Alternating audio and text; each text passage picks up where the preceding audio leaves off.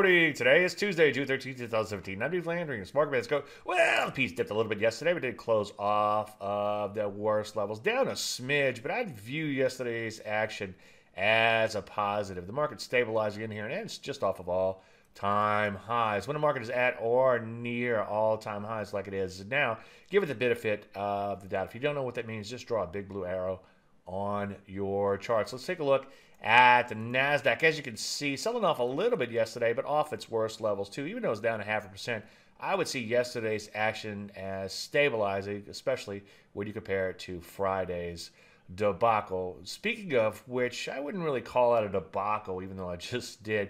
It looks more like a knockout type of move to me, a healthy correction. So far, nice uptrend remains intact there. Let's take a look at the Rusty, kind of hanging in there. You know me, I sure like to see a breakout and not look back. For the most part, market still looks pretty good. So continue to look to get long, but as usual, wait for entries and, of course, honor your stops.